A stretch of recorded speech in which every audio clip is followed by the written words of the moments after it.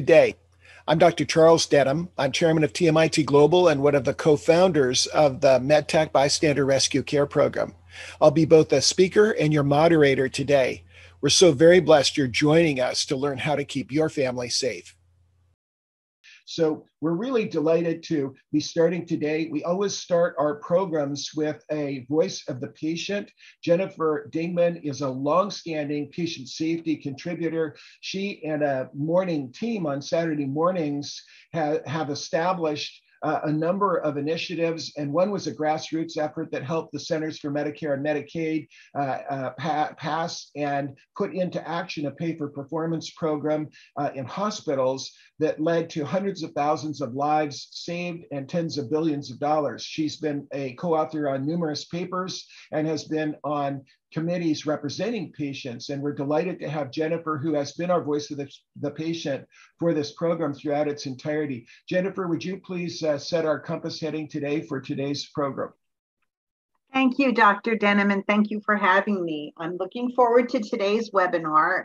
Everything that I have learned so much from these webinars with everything that they're teaching us regarding the COVID virus and what we need to do. Looking forward to the future now that America is getting vaccinated and we're getting back to normal, but we still have to be cautious. There are variants out there and there's just so much more to learn. And hopefully this experience will teach us and prepare us for the future to where something like this will never happen again in history.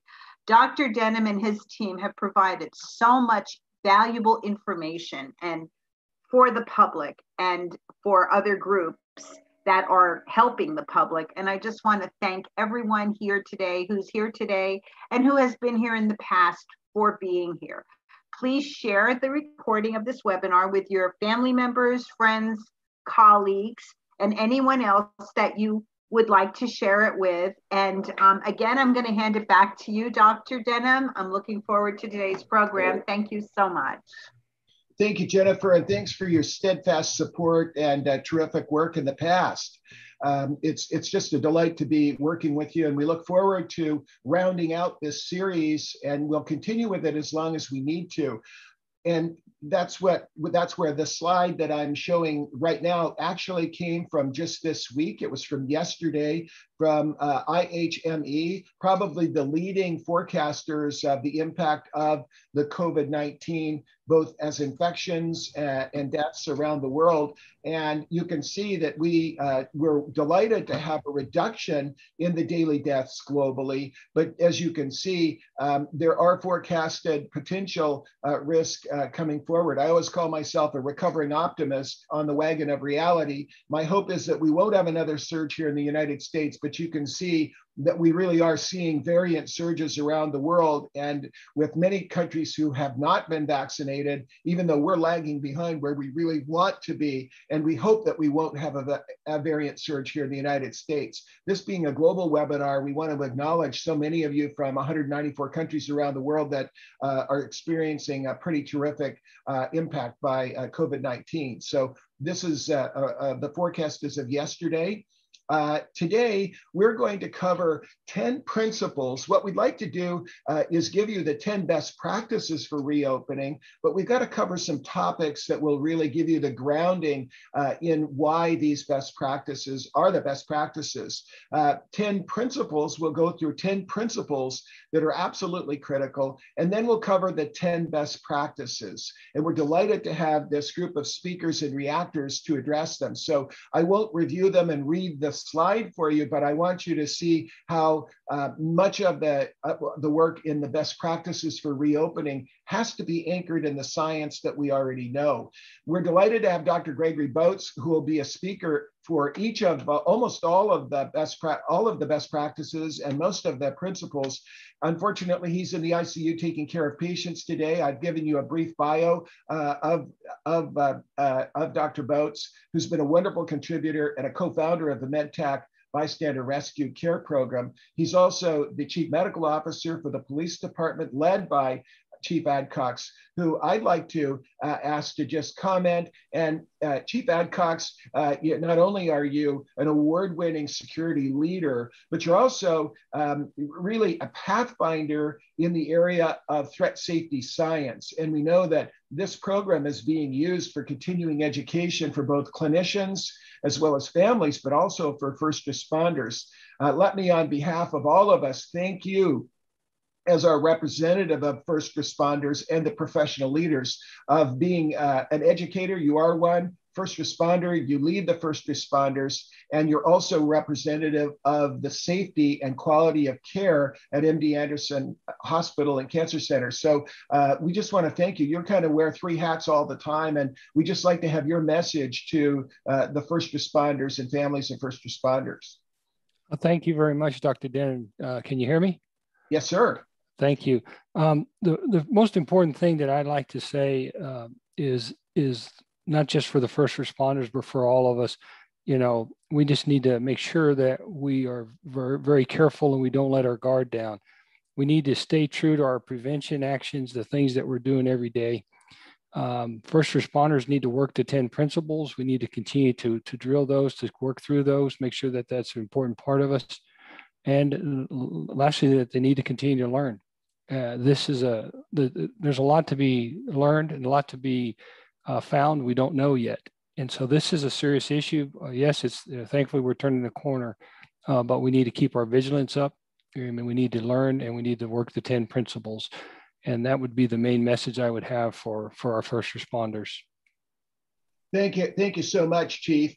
And Heather Foster would just like to express to her fellow nurses, caregivers, pharmacists, allied care personnel, how grateful that we are for you all carrying the load on behalf of our country. And hopefully we won't have another surge, but we would be remiss in not acknowledging so many of the frontline caregivers that go way beyond the doctors, physicians, but also the EMS providers and the whole continuity of care. She asked me to share that message with you. You'll hear from David Besch here in a moment, but he also is representing the educators. And I know we have a lot of teachers and families of teachers. And David, when we get to your portion, I'd like to have you just express your thoughts in addition to why it is so important that we have chief family officers and leaders of our families as we go forward. And so we'll ask you to do that, David, as we move forward. I'm really delighted to have Jamie Iristorza live with us today. As I said, he is now a medical student at the University of Nebraska. He's done a terrific job in much of the core content that we've pulled together, and he'll be able to speak live, as well as Paul Bhatia, who has been a steadfast supporter of this program, a global speaker with Jamie on a number of our programs as well. I'm going to give you a chance to see the kind of work and the great work that they've done, and share a couple of video clips and actually have them comment. And my son, who's just graduating from his freshman year in high school, you'll also hear from him, although he's not available today as well.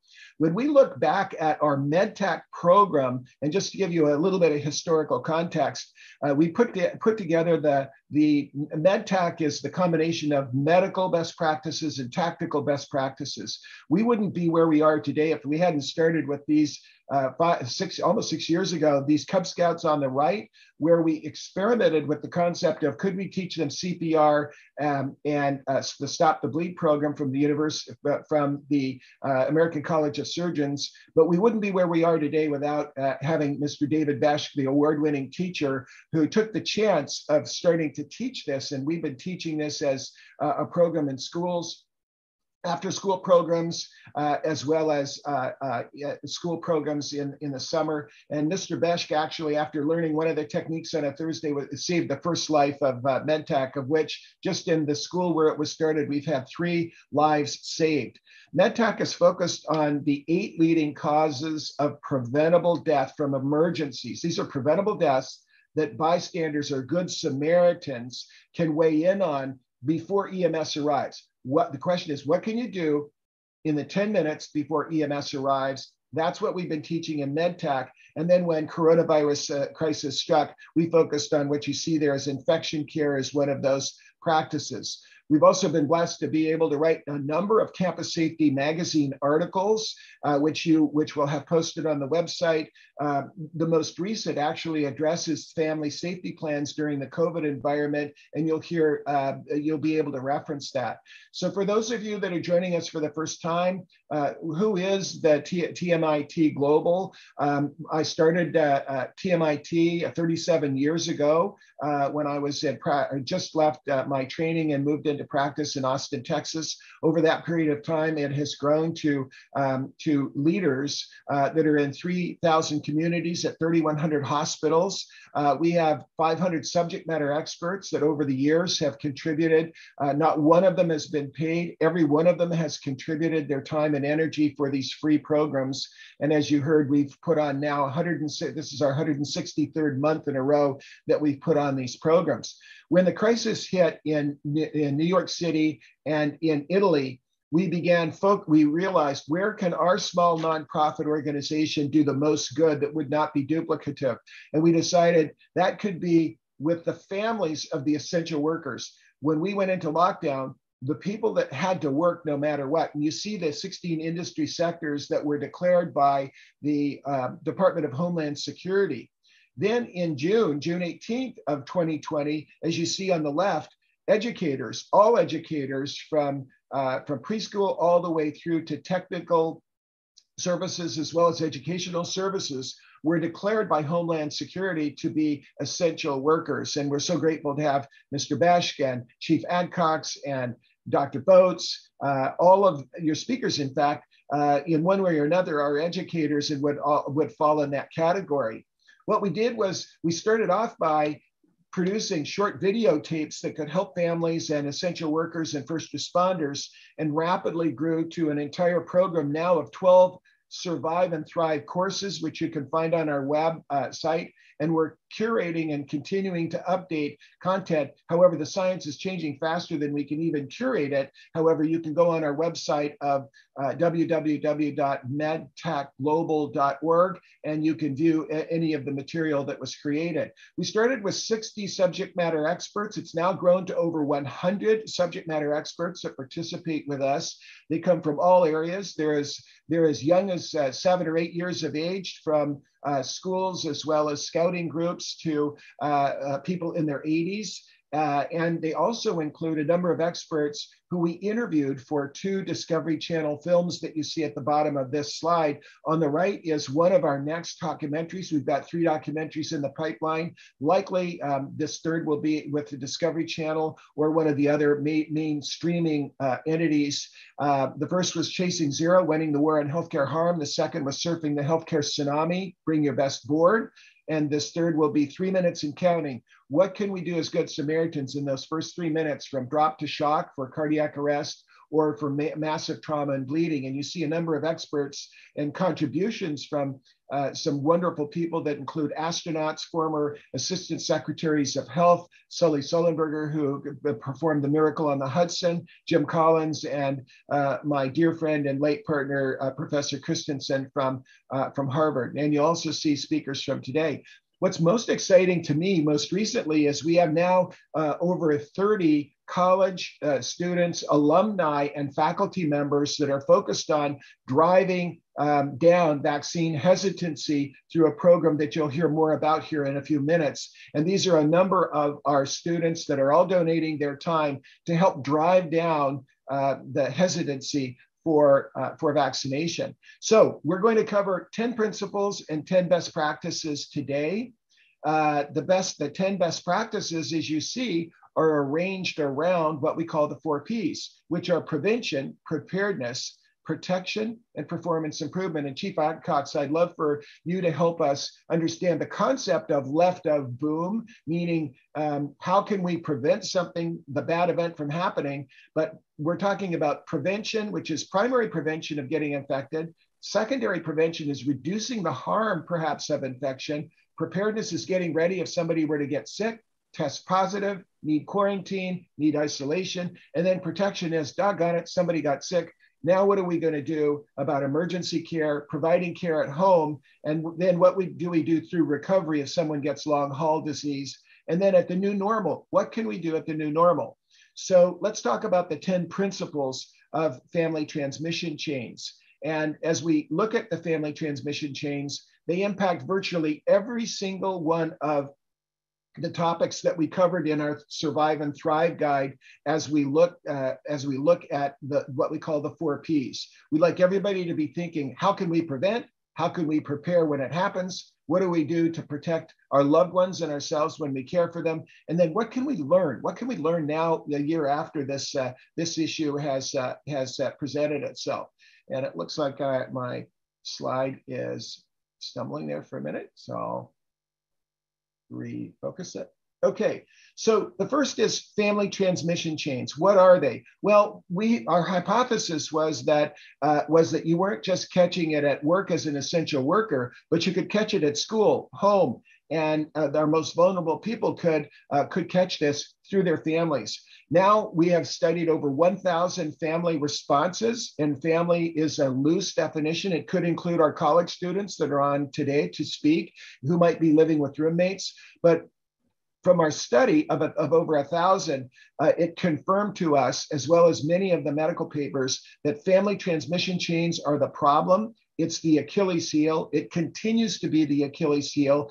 And the best thing we can do is to be able to stop these family transmission chains and block them at the source. If we save the families, we can save the worker. If we save the worker, we can save the nation. So we didn't have the data when we started that we do today, that a huge amount of spread is through asymptomatic spreaders. They may never get the disease, but they may infect their loved ones, who then come back to work and then end up with a positive test. So we can save families across communities if we focus on the family.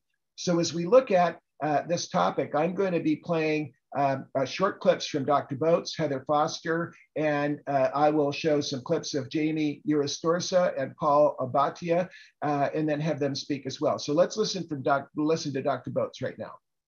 So Dr. Boats, as we think about smart reopening, now more than a year after we started our community of practice, what are your thoughts regarding family transmission chains, the spread through families? I think it's very important to understand that family transmission chains has been such an important aspect of viral spread in our communities. And as we move from an acute phase where we had lots of cases to now perhaps a maintenance phase or a lessening phase, as we move to reopening, it's still important to consider that family transmission chains can exist and can continue to move the virus through our communities. So as I said, Heather Foster could not be on. She's on duty today in a hospital. She practices as a nurse. She's been a nurse prevention practitioner, but she's also helped us tremendously at the front line in developing what's necessary to manage this disease in our communities outside of the major medical centers. Family transmission chains are even more important than what we thought before. And primarily because if we bring that virus home to our children, who we know are going to be our biggest spreaders, that's the main reason why we got to definitely break the chain within our family circles. They're going to be out in the community. They're going to be asymptomatic carriers and unbeknownstly carry these viruses to those who are susceptible. So as we think about these family transmission chains, everything that we're focused on, we must remember that we need to vaccinate not only ourselves, but also vaccinate our families. It's absolutely critical that we do so. So let's hear from Dr. Boats about, as we look at vaccinations now, and we're delighted to have such wonderful leaders from many of our top universities and alumni and faculty. As we look at vaccination of families, your message to families, essential workers, and the general public regarding vaccination? I think it's very important for families to consider full vaccination for all of the members of their family and their extended family. I think it's really important to promote everyone you know in your circle to get vaccinated so that it will help reduce the spread of the coronavirus in our communities.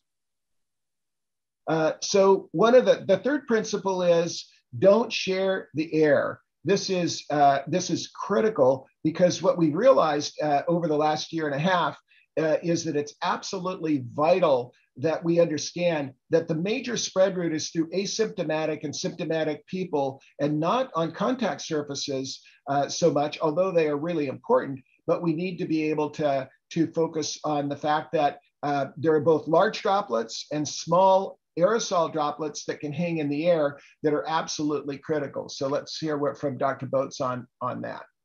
Dr. Boats says we have learned so much more about the spread of the virus. We're using the expression don't share the air because of the aerosol risk and now what we know about the spread. Any comments you'd like to add to that? I think that's critically important for us to emphasize that aerosol spread is a major factor in the spread of this virus. So by using a clever statement like don't share the air, we emphasize that trying to reduce our exposure by reducing time in closed spaces with poor ventilation is a very important strategy to reduce transmission.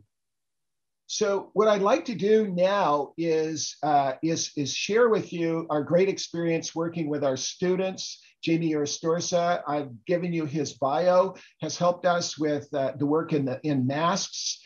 He's also helped us with our continuing medical education program for University of Texas programs as well. We're really delighted to have him work with us. And now an incoming medical student is really armed with the knowledge and the critical information that is important. Jamie, can you share with us your experience in learning about aerosol risk and what we know today that we didn't know when we started with COVID? Yes, I would say that aerosol risk is something that I really didn't know very much about before starting on our research projects. And it's actually very important to understand the mechanism of aerosol risk because it really makes you understand why the measures that we put in place that we encourage, like wearing masks and don't share the air, why those are so important to preventing the spread of the virus. Fantastic. And I think you and I had the dilemma of the science was changing so rapidly. And when 239 scientists wrote to the WHO and said, you must focus on aerosol risk, it took them many months to finally declare that it was the biggest risk. And so now we really need to put on our thinking cap and say, wait a minute, maybe some of the energy that we focused on high contact surfaces needs to be really focused on ventilation and HVAC systems. Paul, love to get your take on this and your perspective as an EMT and as someone that is dealing with this challenge and caring for other people at the front line. Absolutely. So it's definitely important to understand the risks behind the aerosols, but also even though our vaccination progress is continuing, it's still incredibly important that we all continue the best practices for ourselves and our families, such as face masking and social distancing when we're out and about, especially in crowded, dense areas. Fantastic. And I think it's really critical that we keep wearing the mask. Wouldn't you guys say that masks are just as important as they were until this virus burns out, as we think about our immune compromised patients, of which there are a huge proportion, and others. And so it really isn't a political issue. It's just basic science. Wouldn't you both agree? Absolutely. Yes. Masks are still very important. We've learned a lot about COVID since the beginning of the outbreak, and I think the evidence is clear on the aerosolization of this virus. So the masks are huge mitigators of that, of spreading the virus to other people. So as we reopen, I think it's important that we continue to use our masks, especially amongst those who are not vaccinated yet. So our next principle is to turn science into safety. Our focus has been on learning, well, what are the public health guidelines that keep changing very dramatically? And God bless them, they are having to change the guidelines more and more rapidly because the science is exploding. However, they're giving us the what. And our programs and the 12 programs that we've now generated are the how. So what we try to do is put the meat into the how of what those topics might be. Let's listen to Dr. Boats regarding this issue. Dr. Boats, as we think about the CDC and our local public health organizations putting out guidelines, we like to say that they provide us the what and that we are providing the how, converting the science into safety and then hopefully safe success. Thoughts there? I think it's so important for us to take the information that is shared by the public health agencies and by our scientific community and try to figure out how people can actually operationalize that in their daily lives. How can they take the science and the knowledge that's being spread by our leading agencies and actually make it work for ourselves, for our families, and for our communities? It's been wonderful working with Mr. David Bashk, who I've introduced earlier. As we look at the CDC guidelines are changing continually and still changing regarding kids in schools, and it makes it very confusing and hard to follow. David Bashk actually helped us understand why it was so important that we have our family members be led by a safety leader. And David, what I'd like for you to do is really address this issue of the chief family officer with whom you work with all the time as an educator of young children and why this is so critically important. Can you share with us this concept of the family CFO? Absolutely. Thank you, Dr. Denham.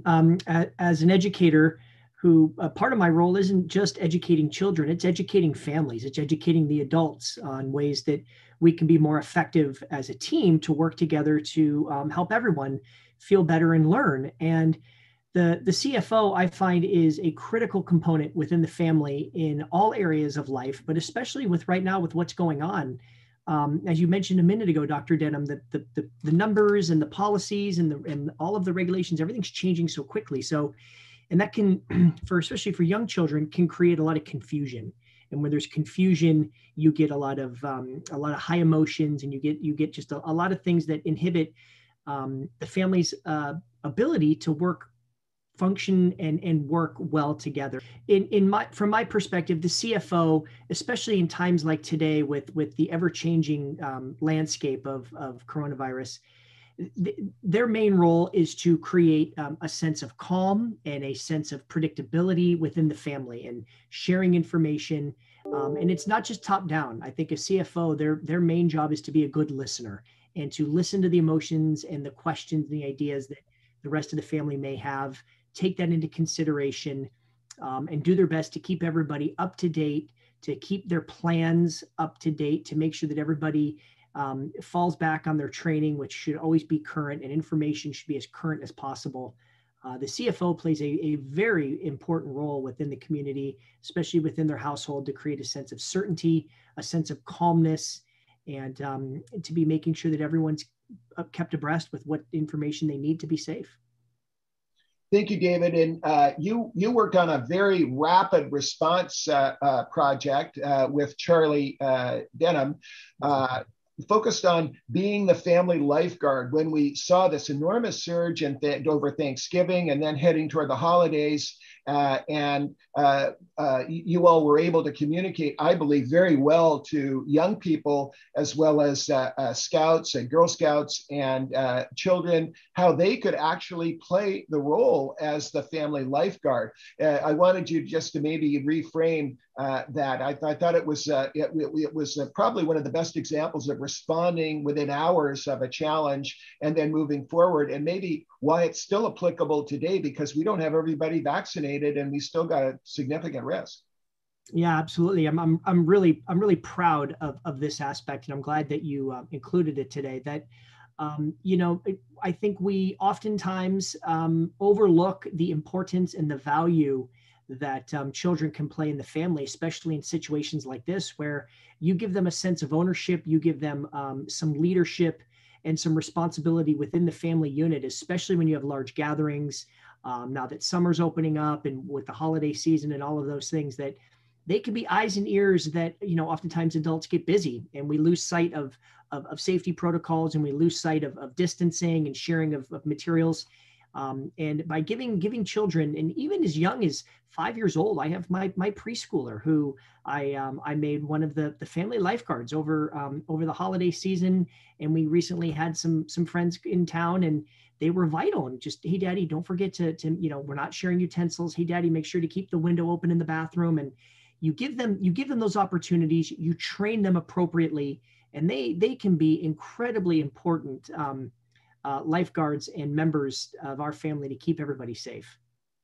Thank you, David. And I know you've got demands where you're working today and taking the time. But as we move through the reopening and we move back to the 8 leading causes of death that are just critical emergencies, we now have hesitancy to be good Samaritans. You've just done a terrific job of teaching 5th graders, and we've taught everybody from 3rd graders to from 8 to 80 the broader CPR, Stop the Bleed program for trauma, and our broader program. Can you just leave us with the message on how critical it is, since you saved the first life you learned a technique on a Thursday and saved a life on a Saturday, how vital it is that we all become good Samaritans and not be reluctant to help others and use some of the protective mechanisms so we actually can help others and loved ones.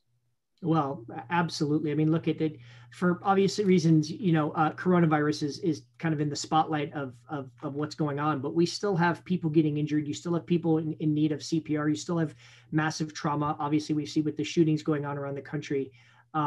These 8 leading causes, it's imperative because, like you said, Dr. Denham, we have those critical moments before emergency personnel can get there. And I think, as you know well, one of the greatest messages that MedTech preaches is that just because you understand how to do something doesn't mean that you have to do it, but you can teach it to other people. And so being able to have those skills and the confidence to maybe not put your hands on somebody, but to be able to say, hey, I can teach you what to do. And that's why we go as young as 8 and even younger to 5 years old, right? Teach how to put your hands in the center of the chest and push hard and fast, because those people, children and young adults and anybody, you can be a teacher. It's the all learn, all teach model. And we can't forget about the other aspects of safety and our role and our importance as being first responders oftentimes to these critical emergencies. And you have these short windows that are defining moments, and we have to be able to step in, and we have to be able to provide that care and bridge that gap between from job to shock. Well, listen, thank you so much, David, and thank you. You're our representative of our teachers in the younger age group, and we just want to thank you, and thank you for helping all the teachers that may be on today. Thank you for all, and we're so grateful to all of you for taking the risk of taking care of our kids. Thank you so much for what you're doing. Well, thank you very much. And to all the teachers out there, this information at first may seem overwhelming and may seem, 30,000 feet, but it's really not. You just got to get in there, get your hands dirty, and you're going to find how rewarding and how interesting and how fun it is to share this with not just yourself and your colleagues, but with your students. So I encourage you to get involved and take that first step. It's rewarding. Thank you, David. Yes, sir. Have a nice day. So from Dr. Boats, as we look at organizations down at the family unit level, or large organizations or medium-sized organizations, private, public, nonprofit, we really believe that it's critical that we have a leader, somebody who takes a safety plan by the horns and actually make sure that one is designed and followed through. Your comments there. You're absolutely right. It is so important that we have someone or some group focused on the safety of our organizations, including our families, in order to maintain the attention, the diligence to our safety practices to keep everyone safe. Dr. Boats, as we now are going into our reopening phase, many people are not only shedding their masks and social distance, but they may also shed the idea of employing the 5 R's, which we've put together, having the family safety plan or corporate safety plan. Your comments regarding that as we look at reopening? Well, it really is encouraging that the numbers of cases and the number of hospitalizations and certainly the number of deaths are decreasing. That's very favorable. However, I think it's important to maintain our focus on the 5 R's in order to reduce the risk of transmission. Remember, the vaccinations are only 95% effective at best. That means that up to 5% of people will be infected. They may not get sick. They may not need hospitalization, but they certainly can infect others. And until we get a higher level of vaccination in our communities, we are still at risk of passing the same very serious viral illness to others who don't have the protection from having had vaccination. Using the 5 R's is a critical approach. Perhaps we adjust it to our current context, but still having the same attention to the 5 R's is critical to our response. So as we talk about these 5 R's, and you just heard from Dr. Boats regarding them, what are they? And those of you that are dialing in for the first time, and most of you will be seeing this on demand, please go to our website and you can watch our programs on how to build a patient safety plan or a family safety plan, how to implement it. We have templates, we have a number of assets available to you. So let's just review them quickly. So the first of R is readiness, to be ready. And if we look at the plans and we look at these topics, the 5 R's are really spelled out as a cycle. And the reason we spell them out and we use the idea of a cycle is the plans are constantly updated. We must constantly be updating our readiness, response, rescue, recovery, and resilience. So as we look at those, what's readiness? Readiness is preparation, regular review, and updating of a plan based on the latest science, regular, deliberate practice of the roles and skills each member may undertake. When we think about response, what's response? Response is the family moves to action to respond to an emergency. The safeguards are put in place. This might be, a member might be infected or exposed. This can still happen, although we're dropping so many of the required precautions and guidelines. We still have many, many people that have not been vaccinated. We have many people that are what's called immune compromised, meaning their immunity is down. They could get infected. And we also have around the world, many, many countries where the variants are raging. And now that travel will be opened up, we're at risk of these variants coming to us here. So what's rescue? Well, rescue is the regular and deliberate practice of the roles and skills to take somebody, a loved one or a friend or a colleague, to the emergency department if they have severe symptoms. This means having records and medications ready to go with the patient. And also what's really critical because of aerosol risk, windows down, masks, any way that you can move without sharing the air. We now know today in 2021, much more important than we ever thought it was. And I got a number of stories, I wouldn't use the names, but a number of stories of people that caught the disease in cars in sharing transportation. And then what about recovery? And recovery is this issue of the family recovering, but long haulers, those that develop these long-term symptoms, are an enormous group. We're seeing more and more of it.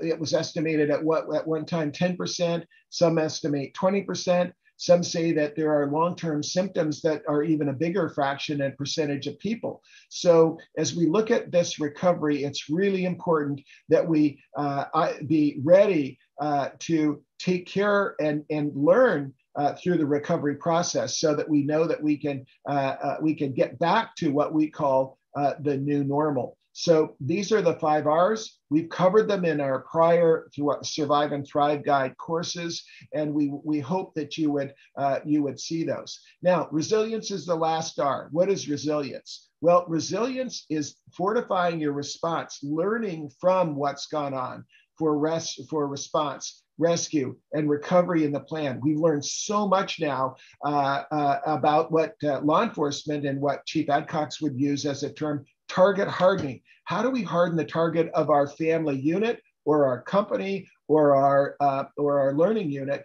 to be able to be safe? Okay, so enough for the principles. Now we can move rapidly through the best practices. Let's talk about the vaccines. And as we look at these and we look at our Survive and Thrive Guide courses, they map beautifully to prevention, preparedness, protection, and performance improvement. And you can go on our website and watch any of these 90-minute programs, and we'll continue to curate the content and update the content to make it able to be functional. And we look forward to you being able to watch those. So now let's talk about the vaccines. We've started a program called Take the Shot, Save a Life, led by the students, two of which are on our program today. This is a program to drive down hesitancy in multiple groups, in high schoolers, college groups, but families. The movable middle are not those that are definitely against vaccination, which are estimated to only be maybe 10 to 15% of the population. The movable middle need answers and access. And so an article that just came out yesterday in Vox was really excellent. It articulated not only the message, but the studies that lack of access, of real or perceived, is still a problem, even though we hear that there's so many places to go. Many people do not see COVID-19 as a threat because it hasn't impacted their own families, and there's so much misinformation out on the web about this. Lack of trust in the vaccines. They were developed so rapidly, and many do not understand the long and arduous work that was undertaken to develop the mRNA methodology, which is so critical to the Pfizer and the Moderna vaccines. There are lack of trust in the institutions, our government institutions, with a lot of misinformation out on the web. And then there are these variety of conspiracy theories. I really recommend that you read this article. It's free. You can get it on the web. And it was really, really well done. So we put together about 6 weeks ago the Take the Shot, Save a Life program, and helping students be able to have the vaccination conversation. Why vaccinate? Why you? And why now? And the vaccination conversation can be shared with adults, anybody who might be in that movable middle. And we're guiding students, our students, two of which are on our program today, are the coaches of high school students and other college students. They represent a number of our leading universities. The what's in it for the high school students are, this is where they can have a real connection with people like Jamie Iristorsa, who's going to medical school, and Paul Bhatia, who will go to medical school, and be able to talk to college students that can help them understand what's going on. And our students from these leading organizations, we're mentoring to help them with their advanced degrees and where they will go with the research and work. We now have 30, and the group that you see before you are the original group for whom we have short video clips addressing a number of the issues. So what we did was put the vaccination conversation video together, but then each one of these individuals has tackled 2 or 3 or even more of the topics to be able to give a message student to student, college student to, or scientist to high school student. And we're really blessed to have them have put together these FAQs. We're starting to deploy it now in some pilot sites, and we'll be taking it to scale very rapidly. So we're delighted to have Paul Bhatia, who you've been introduced to earlier, and Jamie Iristorsa, both involved in this. And I'm going to ask them to comment, but I'm going to show 2 clips of these excellent young men. So there are a lot of myths out there. Some people think that.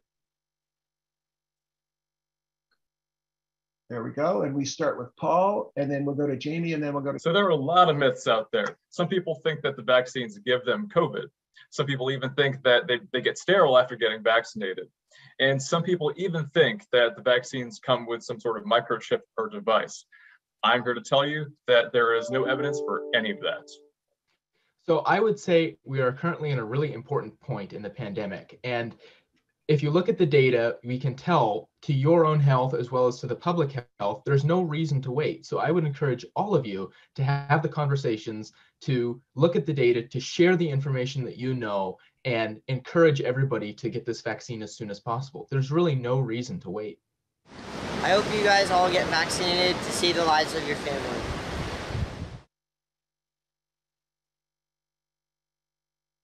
So Jamie, would you like to kind of comment on this particular project in focusing on the vaccines, the hesitancy group, and your message to our broader audience of families of first responders and essential workers? I'm sorry, Dr. Den, can you repeat the question? I'm having some trouble with my internet. I think you broke up there for a second. So Jamie, would you please express your message to the first responder families, essential worker families, and our broader audience of the general public regarding this program, to our young people, but what your message might be to everyone regarding vaccination? Yeah, so I think we were talking about the 10 best practices for reopening. I would say the vaccines are probably the easiest one to implement and maybe the one that will give the most results the quickest to all of us. So if you know people that are hesitant about getting the vaccine, I would really encourage you to share information with them, because we might not trust governments, or we might not trust social media or institutions, but I do believe that people still might trust their friends. So I really am very excited about this opportunity and this Take the Shot, Save a Life program, because I really think that the work we're going to be doing, especially in young people's lives, is going to be hugely impactful to the public health, and it's going to have great results towards my generation who really needs to get the vaccine.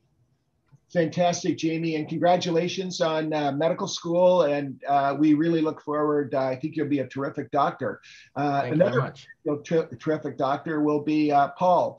Paul, would you provide your perspective, building on what Jamie said, of the message to our essential workers, first responders, and educators who are part of this program?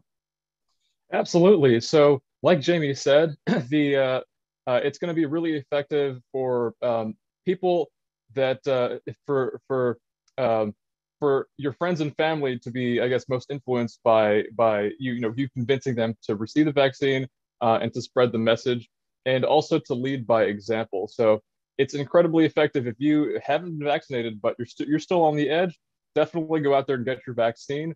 That's going to go a long way in helping convince the people that you care about to also do so. Well, thank you, Paul. I really appreciate it. And Charlie's message to young people you heard in the video. Charlie's receiving a second vaccine, and many of his high school student colleagues and teammates have sought it, and we see almost no side effects. And so we really look forward to having everyone participate in this program with us. So the first best practice is vaccination, and the second is one of our first programs was coming home safe. How do you go from the hot zone at work, the warm zone, which is where you disinfect, and then the home, the safe zone? And what we've really learned through this program, which was really, really well received, was social distance and masking, hand hygiene, and high contact surface cleanliness is important. Now what we know is that ventilation is absolutely critical. As we come through the warm zone of disinfecting, and many of our doctors were disinfecting in their garage and having separate rooms, they're now doing they haven't changed their procedures. However, they now can be much more efficient at it, but they're really, really focused on the critical issue of aerosol risk. And we know that the average human being touches their face 24 times in an hour, so that, as Dr. Boat says, this isn't zero with contact surfaces. It's less, probably far less than what we originally thought. However, the aerosol risk and the risk to our HVAC systems is much more important. So these original slides haven't been changed actually a year ago, and we can see in maintaining the safe zone is not only keeping the disinfection stations if you have somebody sick at home or if you are exposed at your job, but maintaining ventilation should be all caps, and understanding the latest rules on isolation, quarantine, and care of our seniors. All really important. Now, a recent article, as recent as April 15th, came out. This is an excellent article that provided the 10 scientific reasons in support of airborne transmission. Now, we like to use the term airborne, meaning that it could be large droplets that land close to the person, over maybe 5 microns, that land close to the person, can be touched or breathed in. But those that are much smaller than 5 microns, are the ones that can float in the air. So we've seen now long-range transmission has been reported in quarantine hotels and settings. Asymptomatic individuals now anywhere from 33 to 60% or 59%. The aerosol particles are critically important. Transmission outdoors in well-ventilated areas is now less, which is good. Infections in healthcare settings called nosocomial infections have helped us understand what's going on. For those of you that are interested in drilling down, take a read of this. There were 3 articles that came out at the same time, which were absolutely excellent. And they really helped us understand this airborne risk.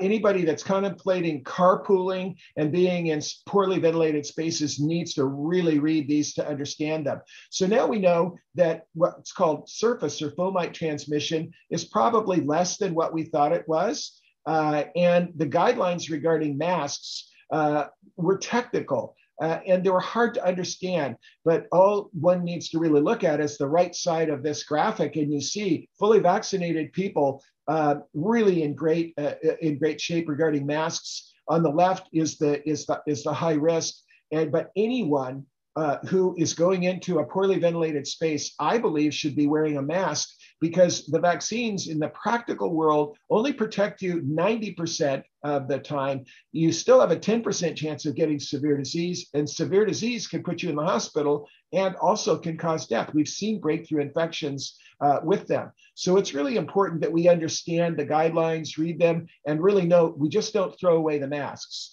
That it's absolutely critical that we keep in mind what we need to do and where the risk areas are. So we recommend that you read the CDC guidelines and follow them closely and understand that just because you're vaccinated or just because your community has low risk doesn't mean you shed the mask. You really need to look at the risk yourself. So as you look at the CDC guidelines, they are continually updated regarding safe activities. And that brings us to the next critical issue is keeping the family safe.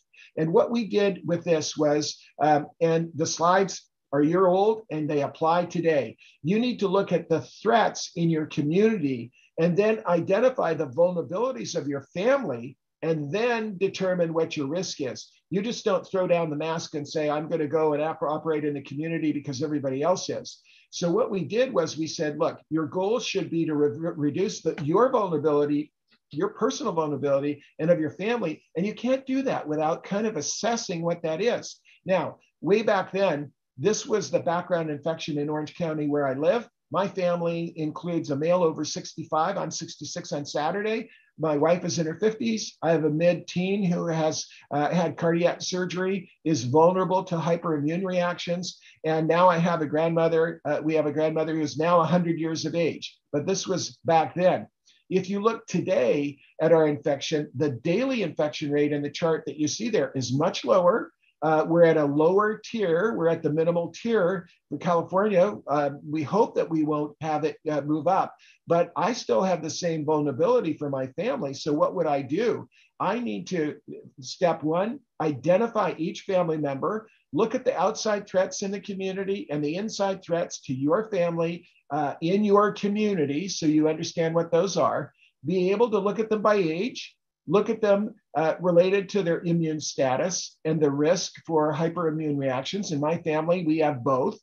And then the step two is really to articulate those by those family members, so then you can put together a family safety plan. And the family safety plan then is something that applies the 5 R's. And what you do is you take those 5 R's and say, okay, how can I reduce the vulnerability of my family? Now, your family may not be vulnerable at all, but we do know that Jamie and Paul are in high risk and will be in high risk environments, and they're going to potentially bring home the virus. They may not get sick, but they might bring it home to their family and their family members. They need to look at, well, what behaviors would we maintain?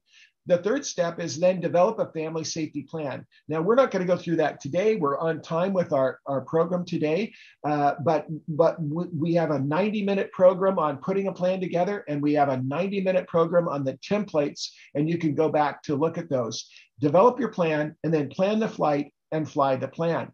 Now, Dr. Boats, Chief Adcox, and Charlie and I wrote an article for Campus Safety Magazine that identified the family impact scenarios. You might be ranged from no exposure, no test, or no negative risk to infected requiring ICU and life support and respirator and ECMO, which is the artificial lung.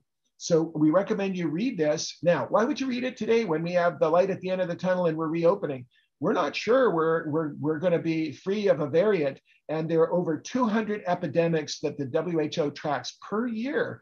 And I think we're going to be up against this now for the rest of our lives, of a series of pandemics that will strike strike where we are. So as we look at practicing the safety plan, that means that not only do you build it, but you actually need to practice those things. So let's go back to Dr. Boats. Dr. Boats, now as we consider the 10 best practices, first off is vaccines. Are you inspired and excited about the wonderful leaders that we have from some of our top universities and faculty members and alumni who have joined the cause for the Take the Shot campaign? I think it's really exciting to see that so many people across our higher education communities, our scientific communities, our community leaders are so passionate about joining our efforts to spread the word that vaccination is the right thing. I think it's really encouraging to see that our young college students are energized to promote vaccination among their peers. This is all a good effort and will pay off in the end. So our Coming Home Safe program, which was a full course, emphasized very early in the pandemic being safe at work, cleaning high contact surfaces, social distancing, and masks. What's your message now that we know so much more about coming home safe? I think we still have to have a great amount of diligence and attention to those public health strategies. Perhaps they aren't as important in their prominence in our approach during reopening, but they are still very sound practices. We had a lot of more attention to contact surfaces early on in the pandemic because we did not have enough data to know whether that was a serious mode of transmission. Perhaps it's less, but not zero. But certainly reducing the contact with people by social distancing and by wearing masks, especially in closed spaces where there's poor ventilation or poor clearing of perhaps aerosol material in the air. Those public health strategies are still very strong. We just need to temper them for the current context. So now as we talk about providing care at home, what happens if someone gets COVID?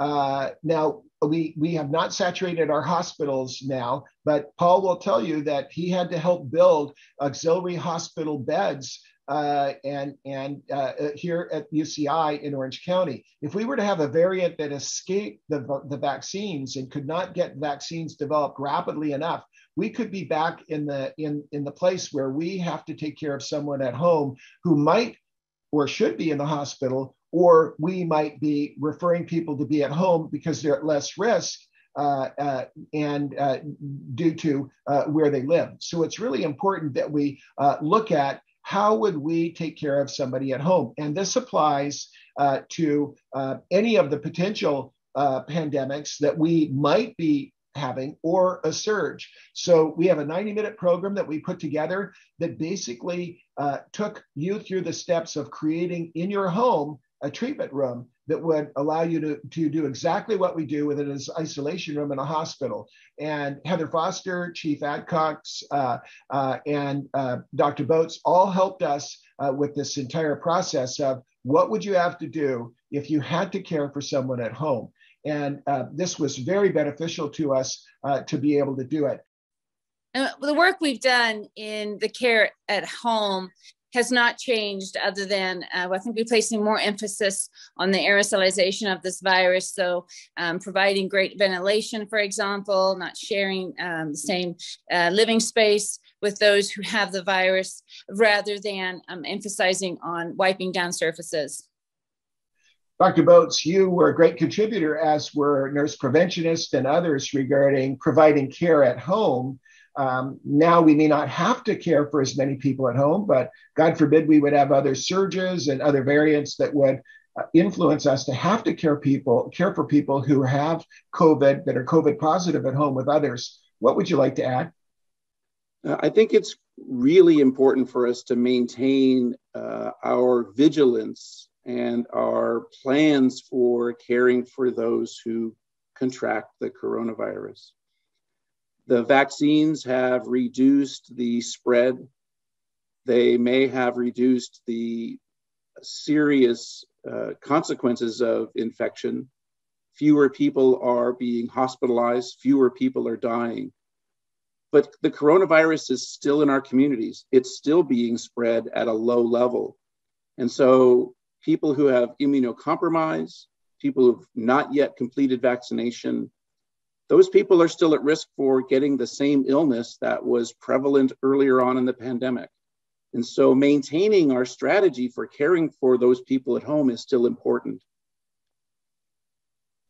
So now emergency rescue skills. What do we do if someone is getting sick and they might be, you might not know them very well. They might be roommates at college. They might be at a facility where you're working, or they might be in your home. What do we do regarding rescue? So we put a whole program together on taking people from knowing how to assess when someone is sick, using pulse oximeters, being able to ask the right questions, looking at the troublesome signs and symptoms, then how to safely transport them to the hospital. But one of the really important things to recognize is most of the transportation groups that were Uber, Lyft, any of those taxis would not take a sick person from the emergency department home. So being able to then transport home and then be able to undertake what's absolutely critical to have what they need for that care at home, including the medications.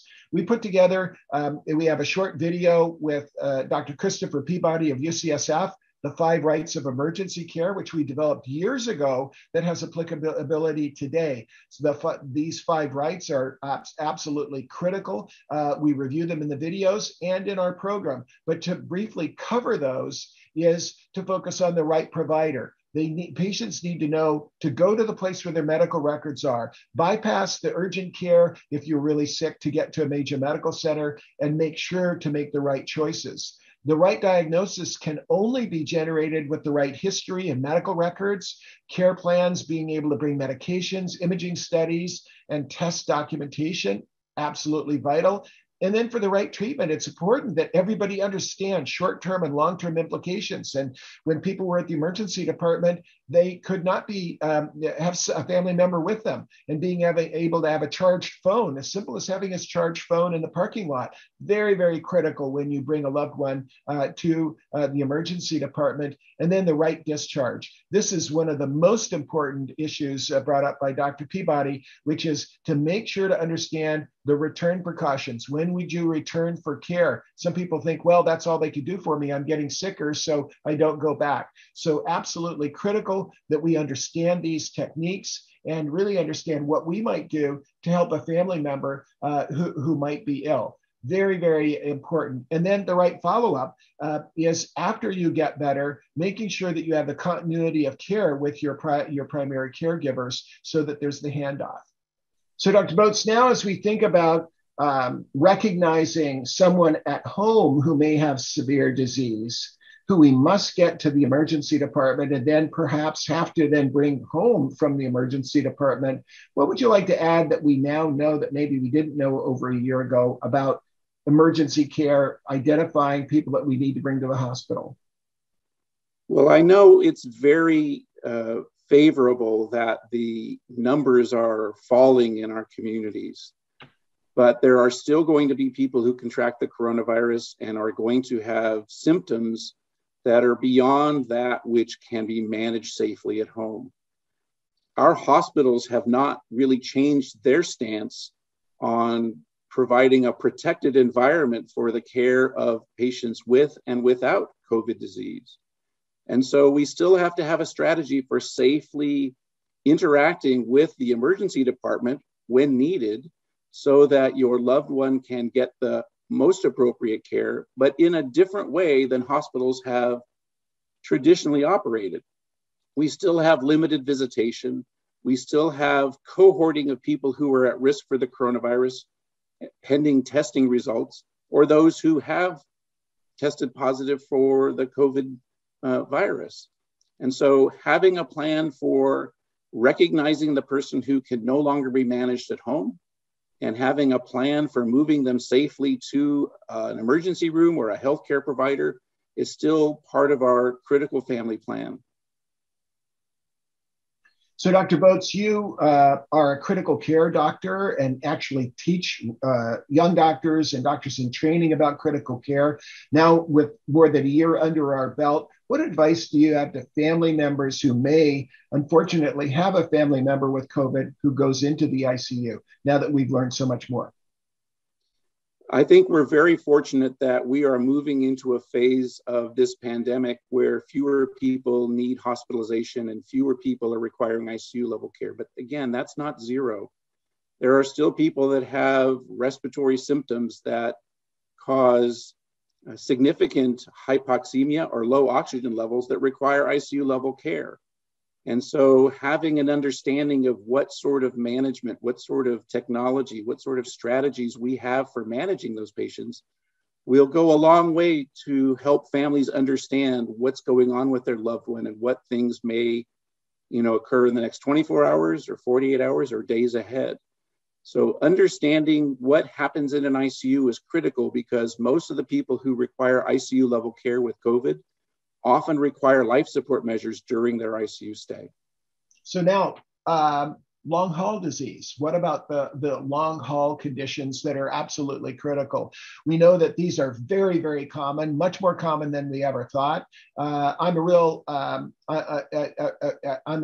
fan of Francis Collins, Dr. Francis Collins of the NIH, and a recent program at the end of April. This quote could not be more powerful. I can't overstate how serious the issue is for the health of the nation.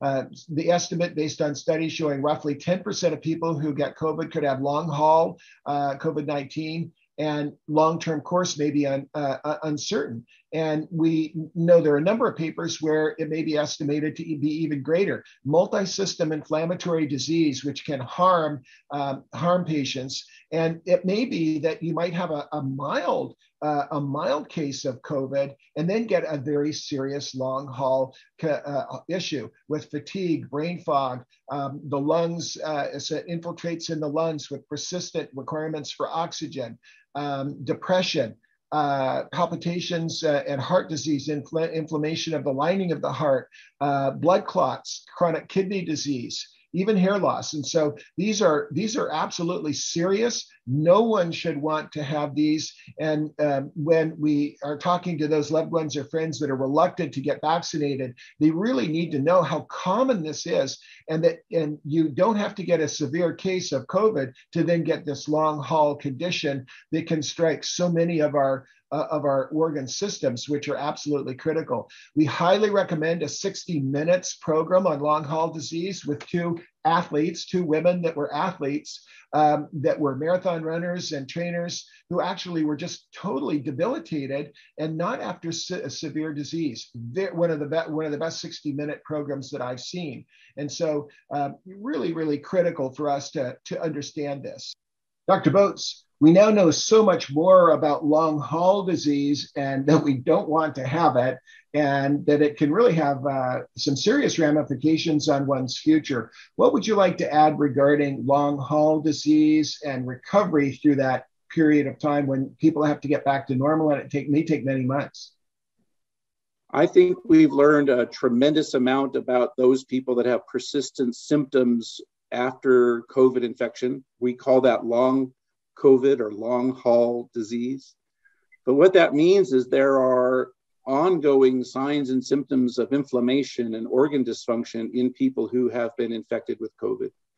I think one of the things we've learned that's most important is that the people who get long haul disease aren't necessarily the people who have required ICU care. They can have a relatively mild case of COVID and not require hospitalization, but still have a long lingering period of debilitation from the effects of the COVID infection. So as we think about these very serious ramifications of these illnesses, and we think about what we would like to accomplish as we go forward, we really need to think about the 4 Ps at the new normal, which is how do we implement an approach? Let's say we get through this current phase. We might have outbreaks, hopefully that we won't have another COVID surge with variants. And even if we didn't, how would we then start to operate at the new normal and knowing that this virus still may be in our community? And so what we've done is we said, look, let's go back looking over the last year. And if we look at the areas that we've been focusing on over the last year, we actually started with something general, but then we moved to coming home safe. We move up into the best prevention right now is the vaccines and understanding the variants and the road to victory. Knowing how to assess your family and your own risks so that you can define your behavior, not by what your politicians say locally, but what you know about the science and turn the science into safety. Putting together, and it could be the most simple plan or a complex plan, and being able to put together a plan. And we've provided a lot of really great material that really has not changed. The providing care at home hasn't changed at all. The hospitals have not changed what they're doing in terms of isolation rooms. The emergency departments have learned so much more about aerosol risk, but going to and coming back from the emergency department, really super important highlights. And then when people are in the ICU, God forbid that you have a family member that still had to go to the ICU, but if you have somebody who's vulnerable, severe disease, a certain percentage are going to go to the ICU and a certain percentage are going to die. Really big issue for those of us that are trying to convince others to get vaccinated and look at our go forward plan is long haul disease. This is nothing a young person. I wouldn't want my son, who is a competitive surfer and who is aspiring student, to go through brain fog and then to go through unsteadiness and not be able to compete.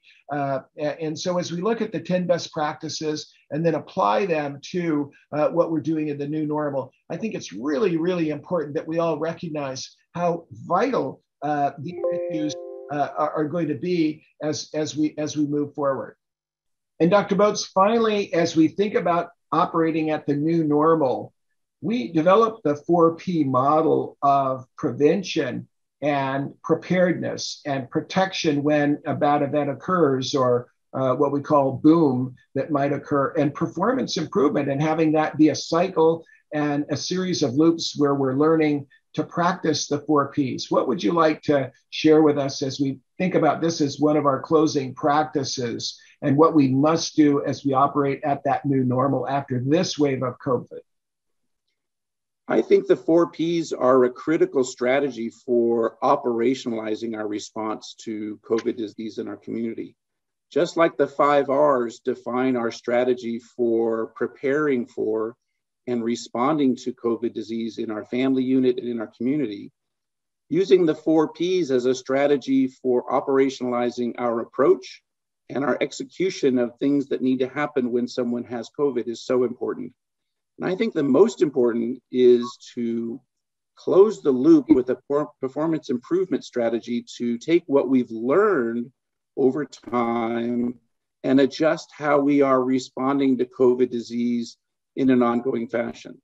For instance, as we have moved from the last surge of COVID disease in our communities into a more stable state, perhaps leading to more reopening, we still have to pay attention to things that are happening and feed them back into our family plan, into our strategies for care at home or emergency care.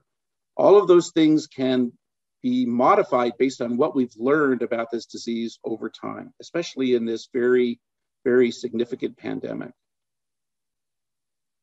On the reopening, as communities are excitedly reopening, I think it's important that we take a smart approach to this. A lot of us are ready to ditch the mosques and move on. But as I had a conversation with a community member, you wouldn't want your surgeon to walk into your operating room without a mask and gloves and without washing his hands. These practices that healthcare workers have been abiding by have been proven effective to have positive outcomes for our patients.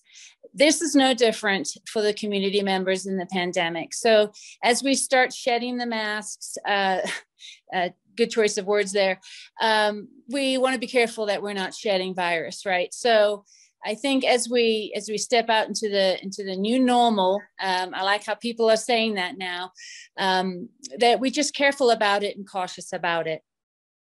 Well, Dr. Boats, thank you so very much for your wonderful contributions to this program. Now over a year, and many, many courses that we now are combining to look at reopening. And we're so grateful that you've been able to offer this expertise to the audience. Thanks very much. It's been my pleasure to participate in this very important effort, and I hope that our communities have learned about the COVID disease and are using our 5 R's and the 4 P's to make it safer for themselves, for their family members, and the community around them. So now, as we wrap up, and we'll go back to Jamie and to Paul and to Jennifer Dingman for her reaction as now, not as just the voice of the patient, but representing the community. We have these 12 courses. They're all 90 minutes. We'll now, as we head hopefully to the light at the end of the tunnel, we are going to curate them and make them more and more appropriate for where we are today as we want to practice the 4 Ps at the new normal. I'd like to go back to Chief Adcox first and ask Chief Adcox to now kind of highlight areas that you think are important from your perspective. And you're kind of wear the 3 hats and the triple threat. Bill, you're a threat safety scientist. You represent law enforcement and first responders, but you're also at a major medical center and know an awful lot about the clinical care that's delivered, and you're protecting and helping your world-class clinicians at the world's foremost cancer center. Bill, your thoughts? Well, thank you. And everyone that's presented and all the information that's come out today, just so valuable and so important that everybody lent their expertise and their time. One of the things I did want to say is that apart from what Dr. Boats says, a part of what he said was he talked about maintaining vigilance and maintaining our plans. And those things are very critical for us to do. All of us, whether you're a first responder or whether you're wearing whatever hat we are wearing. And I think the thing for all of us to remember is that when we talk about these principles and these practices and we talk about the coronavirus, the thing to remember is that each and every one of those practices almost across the board can be utilized in a universal fashion throughout our lives and throughout emergencies and other viruses and other things that are going to be happening.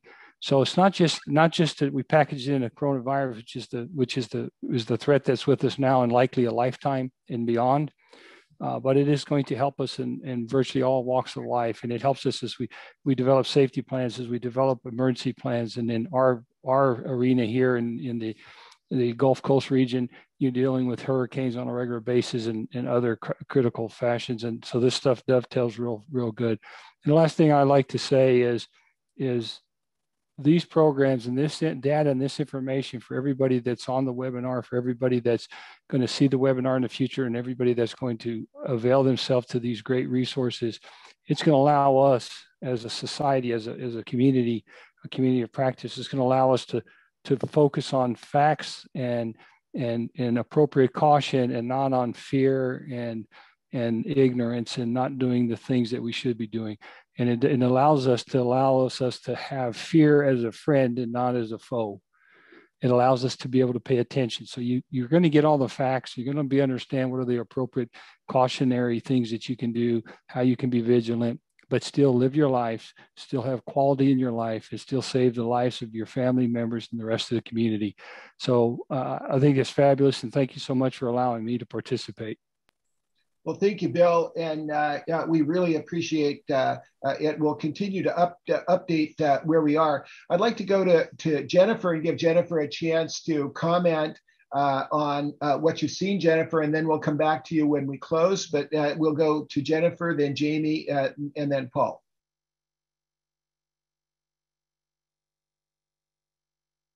Jennifer, are you muted?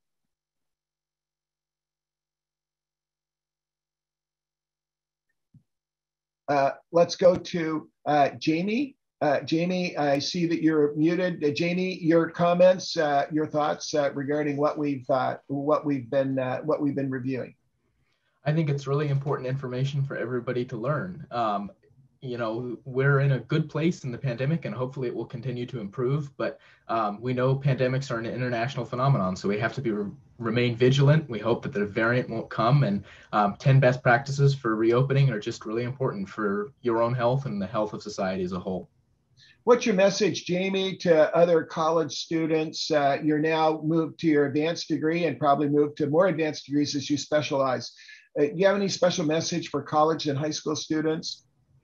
Well, specifically in the time that we're in, get the vaccine if you haven't gotten it already.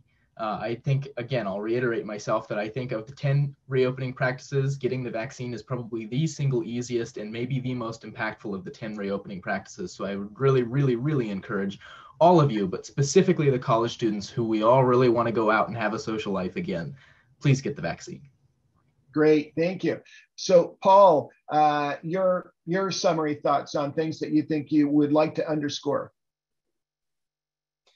Yeah, so it's pretty to go on the news or go on social media and see and kind of think that we're basically done with the pandemic.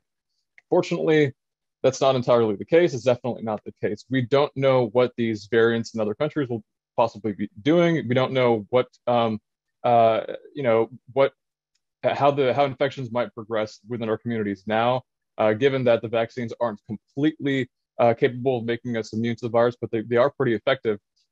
What we do know is the effectiveness of all the practices that we've been working on since day one: face masking, social distancing, and just making the best decisions based on your threat profile, people around you, people in your household, in your environment, and the prevalence in your community, to make the best decisions for you and for the people you care about. So Paul and Jamie, I'll just come back to both of you and just state one of the questions, and please go into chat, anyone. If you watch this program, the majority of people will watch it recorded. We'll have a link for you to submit questions on the website. People are inundated right now with webinars. It's a tough time of the year, but we know that there are a lot of leaders that are watching today that will share this with their constituents, that we would love to be able to help answer questions and then refer you to our program next month, and we'll answer questions for that. But as I go back to you, Jamie, and both you, Paul, as we talk about why do I mask? Why should I mask after I've been vaccinated? And why is that important? And I think it's really key that people understand that the vaccine only prevents severe disease, and at the front line in millions of people, the effectiveness drops to about 90%. So you're going to have about a 10% rate of people that will get infected with severe disease, and severe disease can lead to long-term problems as well as mild disease. And the other issue that a lot of people don't realize is that you can harbor the virus in your nasopharynx and in your body, not get any symptoms, and that's how the variants continue to develop. So maybe Paul, because I see you're on, camera's on you right now. Why should we wear masks after we're vaccinated in a community where we've still got a lot of infection? Well, for the exact same reason why they've worked so effectively in the first place. By keeping the barrier, over yourself, whether you're infected or not, it acts as a safeguard to prevent you from spreading it to others, even, potentially if you are asymptomatic, such that, you're not showing any symptoms. You might not even feel sick at all, but you're still capable of infecting others. That piece of cloth is going to be the best way for you to prevent from transmitting it to other people. Thank you. And Jamie, you have done a lot of work with us on the mask articles we're writing, updating the mask videos. Do you want to help us understand maybe a little bit more detail about what we know about how effective these masks are? I'm just thinking of the Roosevelt aircraft carrier, and where a lot of the spread information of the past, you and I were both surprised to find out that a lot of the distance recommendations and spread recommendations were built on studies that were 40, 50 years ago. Yeah, so we know that aerosol transmission is incredibly important. And one thing that I learned about masks is actually, when you shed the virus, you're actually not shedding individual viruses, which are unbelievably tiny. You're shedding the virus encapsulated in a little blob of mucus. And it's the mask that has the fibers that are actually electrostatically charged that catch those mucus particles. So just because the virus is in a different phase of the pandemic or whatever, masks continue to be effective, and they will always be actually an effective tool against any respiratory virus.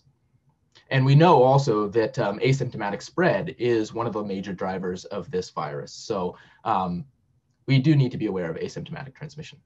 Right. So for anybody who's traveling and flying, just remember, if you go into the head in the bathroom on the plane that is poorly ventilated, or stand on a jetway close to other people that is poorly ventilated, the cross-pollination of air and sharing air, that's why we came up with the principle of don't share air. If you're going into an environment where the air turnover is very low, that's where I would want to wear a mask. I think people need to kind of harness the science and not just throw away the mask or wear the mask all the time, but actually understand a little bit more about the science. So Jamie, I just want to thank you for your contribution to the program. Paul, you as well, and on behalf of our community in Orange County, for your steadfast work. Here's a pre-med student. There you are building auxiliary hospital beds. You really won our heart when you did that, Paul. You're one of our heroes for doing that. And I'd like to come back to Chief Adcox for any final words, and then we'll go to you, Jennifer. Thank you. It's what a lively discussion and super stuff that we're talking about. The only thing I can say is to encourage everyone to please publicize where the site is so that everybody can get this information. Help us, help others, and bring everybody into the community of practice. Just such a robust amount of information. And last and not least, Dr. Denman, thank you so very much for putting these webinars on and supporting this and making it happen. None of this is ever going to be possible without you. And I know just how much sacrifice you've had to make to have this happen. And all of us that in this program here deeply appreciate it. So thank you so much. Thank you, Chief, and thanks for your contribution. And the last word will be with Jennifer Dingman. Jennifer, what would you like to share? And then I'll have some concluding comments, because this program will be used for continuing education for doctors, nurses, and also for corporations. And I'll have a final couple of words there. But the final content word for the day, as always, Jennifer, thank you again for all you've done in patient safety and quality, and for being our voice of the patient through this more than a year of programs. Thank you, Dr. Denham. Excellent discussion. And I just want to echo what Chief Adcox said. It's so important to share this information with your family, friends, and colleagues. Go to the videos and watch all of them, share them widely. I just want to thank our speakers for all that good that you're doing and everything that's happening right now. I'm very, very optimistic and excited for the future. And Dr. Denham, I can't thank you enough for the educational information that you've put out to help people. I'm sure you've saved so many lives and helped make people make really good decisions through your work. So God bless everyone here, and we'll see you next time. Thank you so much. I'll hand it back to you, Dr. Denham.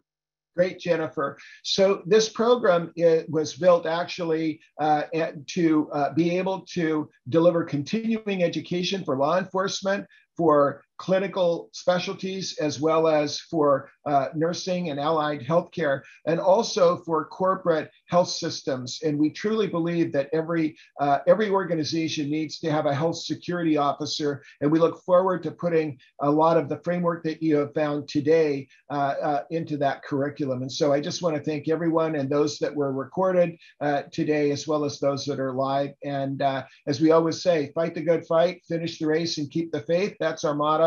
And everyone can be a patient, and everyone can be a caregiver. Thank you all, and we'll see you next month.